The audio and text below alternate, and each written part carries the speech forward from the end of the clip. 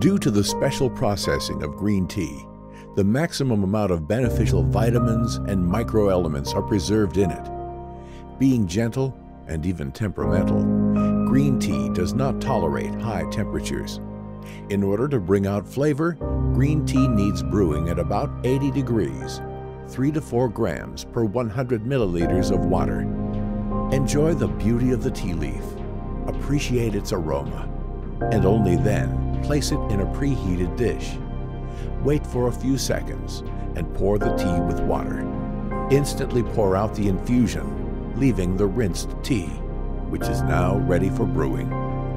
The tea prepared this way can be brewed a number of times. The period of brewing should be slightly increased each time.